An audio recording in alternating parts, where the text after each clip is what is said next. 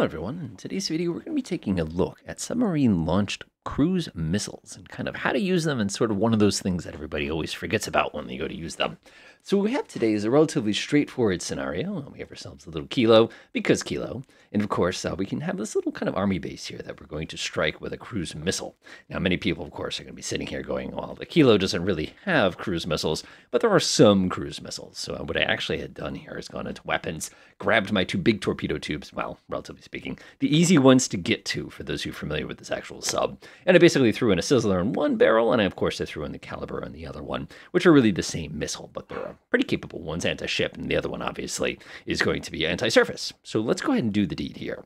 Now, conventional wisdom says whenever you're launching a submarine-launched missile of some kind, it's that you want to make sure you have as much room between you and the target as possible. But that's actually an interesting problem that creates, and we're actually going to show you both versions of that, just to give you an idea of how that conventional wisdom can sometimes be contradictory. So first thing first is I'm going to order my submarine here to come up to a little bit shallower of a depth here. We're making pretty good speed at about 5 knots. We've got plenty of battery. You'd never have that much battery, let's be realistic. Even my electric car doesn't have that much battery ever. So I'm just going to bring it up here, and we have ourselves a pretty good thing. Of course, you're like, how do you know that there's a ship here? The reason we know that, of course, is because there's a Tupolev 95 helping us out over there. So conventional wisdom would say you would never fire a cruise missile at this distance. Our distance here is about 12 nautical miles. This is really almost torpedo range, and you can actually see just the edge because we have UGMTs, and they're kind of fun, but we're not going to worry about that today. So I'm going to press Shift F1. I'm going to go ahead and click on the target, and we can see the Caliber is ready to go. Double click, and we're going to go ahead and pop this sucker off. And this is the fun part. Let's go ahead and switch to the other team. Now you're sitting here going, that other guy is going to pick up that incoming missile immediately. Well, remember, he's on ASW duty, so he's keeping his radars and things off. He's not emitting, which means he's not going to notice the missile until it goes active. So what you'll notice here is my total distance when we actually picked up the missile was about 3 miles. Now we're moving at real time here. Now I picked this missile specifically because it has one fun trick, and that's the fact that it has the ability to pick up its speed at the last second and accelerate towards the target and bam, slam into it just like that, basically destroying it instantly. And you can see, whoosh, that's the end of that. So let's go ahead and reopen our scenario again real quickly here. I'm going to go ahead and open this one up real fast. Grab this real quick. There we are. So now we've moved ourselves a little bit further away from the strike zone. So what I'm going to do now is the same thing I did before. We'll come up to our shallow here. I'll order him to creep. There's no chance that he's not going to be able to do this. Shift F1, go ahead and click on our target. We're going to go double click like that. So the missile is going to come railing off the rail. And it's got a very, very, very, very long flight ahead of itself. You can see this thing's doing 30 feet above sea level, about 530 knots. Again, I picked this weapon specifically because it's kind of fun to play with, as you'll see. So this thing comes rushing in, and you can tell that our lovely new Submarine here has got plenty of time to spot that missile. Now, there's a couple things stacking the deck against our poor hapless destroyer here. One of those, of course, is that it is radar silent. The other thing that you're probably aware of is the fact that it just successfully shot down that incoming weapon because I fast-forwarded too quick. You can see it actually, I did this last little thing. A new weapon contact, and then basically it spoofed it. Did it spoof it? Failed, tried to jam. Weapon malfunction. Oh, we would have got him again anyway. So let's change up the scenario one more time. Now you're sitting there going, okay, so he would have had more time to lock onto it. If the helicopter had his radar turned on, he probably would have noticed it. What would happen if the ship had its radar turned on? Now things get a little different here.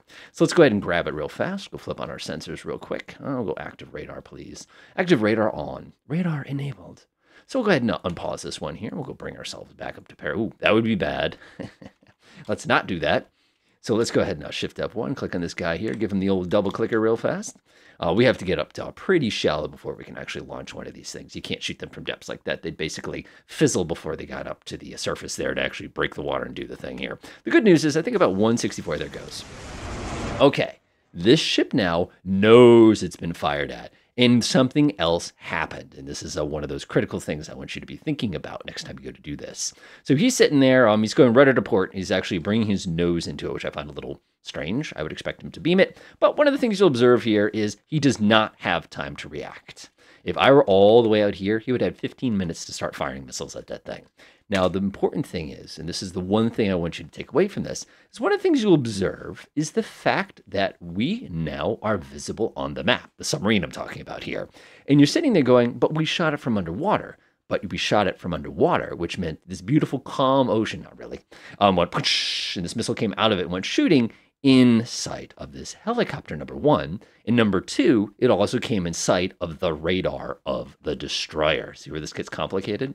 So that means now if I click on this, we actually have a surface unknown underwater contact because our weapon broke the surface in view of an enemy unit. See how that happens? Again, it's one of those little details that people don't necessarily catch with command. So let me intentionally drop this contact for a second here. I'm going to grab this guy real fast here. I'm going to say, boop, boop, just like that. Again, he's going to be doing his little dipping sonar thing in a second here. So let's say, oh, we sunk that thing. I'm not worried about it kind of a thing. Let's go ahead and launch our next weapon. Let's see here. We'll go ahead and launch right at this one real quick. We're finding the Submarine, which is a fantastic little cruise missile here. It's going to go ahead and let me go ahead and zoom out here so we can actually see this happen. So, of course, the missile comes up popping out of the water one more time, and you can actually watch. The radar in this thing is not quite as good as it is on the Submarine.